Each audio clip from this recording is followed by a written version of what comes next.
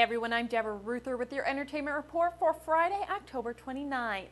Introducing Nelson and Eddy. Celine Dion has named her twin boys, and boy, do they have a lot to live up to.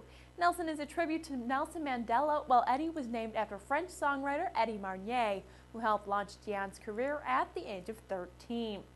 This Halloween weekend will feature a bloody battle at the box office. Saw 3D, the seventh in the popular horror franchise, makes its debut, facing off with current heavyweight horror champ Paranormal Activity 2. Saw 3D is predicted to take the #1 spot, raking in an estimated $22 million. In other news, Nicole Smith's boyfriend Howard K. Stern has been convicted of conspiracy. A 9-week trial came to a close as the jury found him guilty of 2 conspiracy counts relating to Smith's death.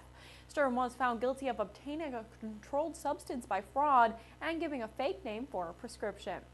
And another Hollywood lawsuit has come to a close. The New Zealand government has approved a deal to keep the 2-film adaptation of J.R.R. Tolkien's The Hobbit in the country.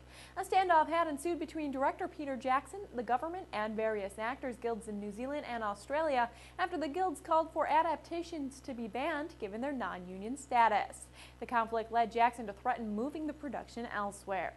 That's your entertainment report for Friday, October 29th. I'm J.R.R. Stay logged on to rttnews.com all day for your entertainment headlines.